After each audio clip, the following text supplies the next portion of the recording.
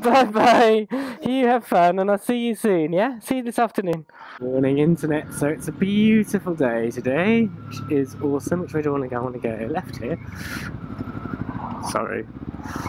I am going for a ride. So I made a friend recently who's a biker, and also a new dad, a newer dad than I am. So we decided we'd meet up and take our bikes out. And we couldn't have picked a better weekend, really, so we planned this a good few weeks ago.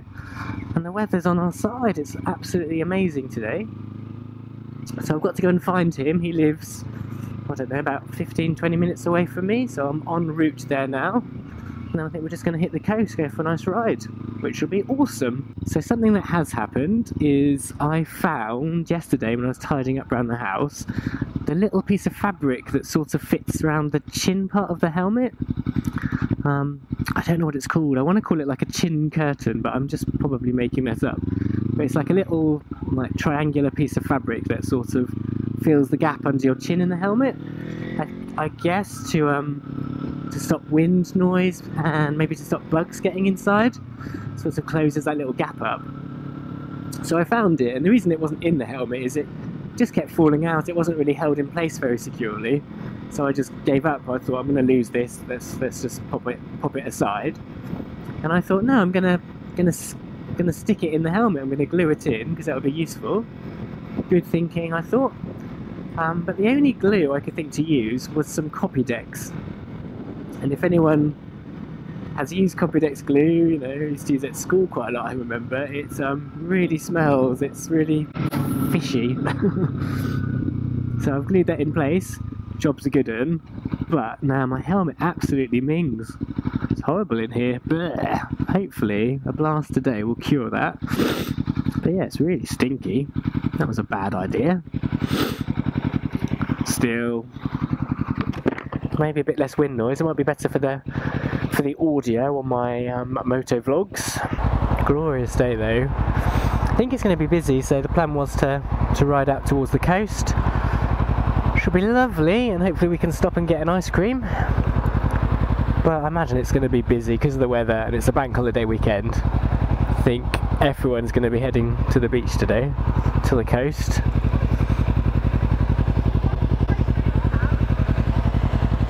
Angry lady in the car next to me. Or an animated, I don't know if I'd say angry.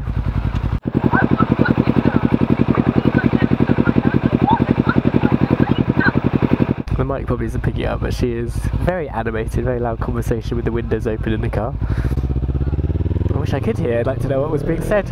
I might scrub the tyres in a little bit more today because I generally commute. I've got really bad chicken strips. I mean, my bike is upright nearly all the time. I don't really have many corners, certainly no corners I take at speed on my commute to work.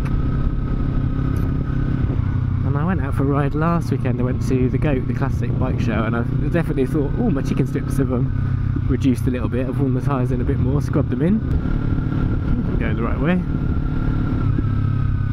I did have a quick scout on Google Maps, so how good is Google Earth, Google Maps? What a game changer. I love it. I do sometimes plug my headphones in and use like my phone sat nav and have a little voice in my ear, but on a bike I'd much rather just know roughly where I'm heading and kind of freestyle it. Part of the joy of motorcycles, really, I think, is not knowing. I have a feeling I might have wanted to go up there, Orchard Bank. Right, I'm sure I've gone wrong. Unless it's a big kind of U road. I just thought I went a bit further along here. I was literally just saying, oh, Google Earth is amazing, Google Maps.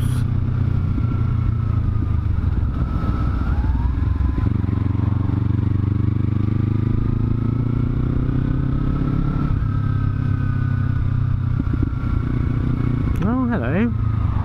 Yes, this is where I want to be, I don't know.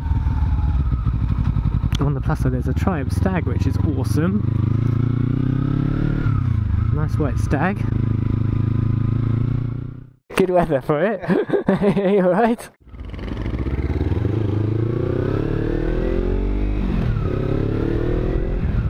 So I am on a ride out with my new friend, having only met briefly before at a wedding. It's just nice having a chat with him. He's very similar in his kind of riding style.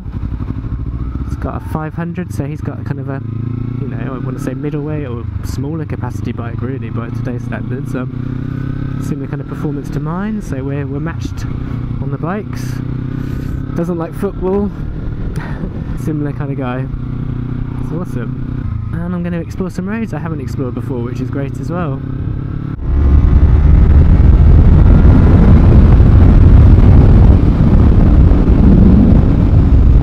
Lovely sunny day. Already getting roadkill on my helmet though. It's the only bad thing, isn't it, when the sun's out? The bugs are out too. Oh, I hate this stuff. You know, when they don't do a road properly and they just leave loads of loose gravel. I think they just think, oh, the cars will roll it down. It's horrible. It's annoying though. They are obviously different types of tarmac, maybe different costs, but this is the one I hate, when they do a road this way and they just leave this like cat litter kind of on the top of the road, just let the cars flatten it down. It's awful on a bike, absolutely horrible. Dinosaurs. My son says dinosaur in the cutest way. It's one of my favourite words for him to say. Dinosaur! Super cute. So James, my new friend I'm following, he's a new father, got to meet, super cute. I have got helmet envy though. His helmet's got a sun visor, flip down sun visor. Wish I had one of those. I think I'm probably just going to get a tinted visor for the helmet. And I always wear a backpack, so I should be able to carry my clear one just in case. I think it's supposed to have a clear one in case you have in case you get stopped, or if it gets overcast and you want to be able to see.